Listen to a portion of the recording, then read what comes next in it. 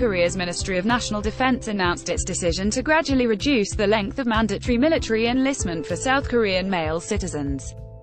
Beginning with soldiers to be released October 1, 2018, the reduction of service period will be in effect.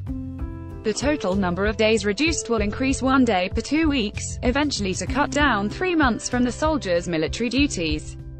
The gradual reduction process is applied to have begun January 3, 2017, meaning those in service now will also be affected by this change in policy.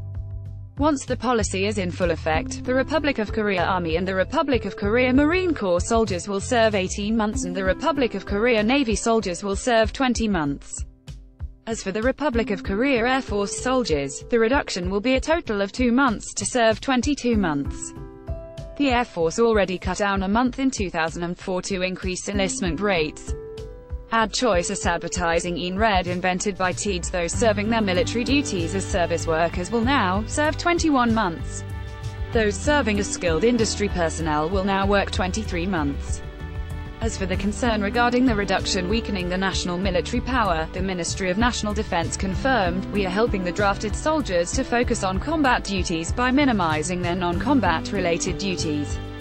Any work that requires mastery will be carried out by non-commissioned officers. This is also to minimize the pressure on South Korean male citizens to enlist by reducing the time they must spend away from their educational endeavors or careers." The shortened enlistment periods will allow the male citizens of South Korea to return to the society earlier and contribute as part of the national manpower. Ministry of National Defense. The ministry added, "The reduction of military duty must be reported to the National Defense Commission, passed by the Council, and ultimately approved by the President of South Korea to take full effect." Meanwhile, fans are hopeful as this policy would guarantee an earlier return to stage for many K-pop idols serving in the military as of now. Check out the date chart below to find out how many days would be reduced from your K-pop artist's military duty. Koreans are supporting this Produce 48 contestant because of her phone case.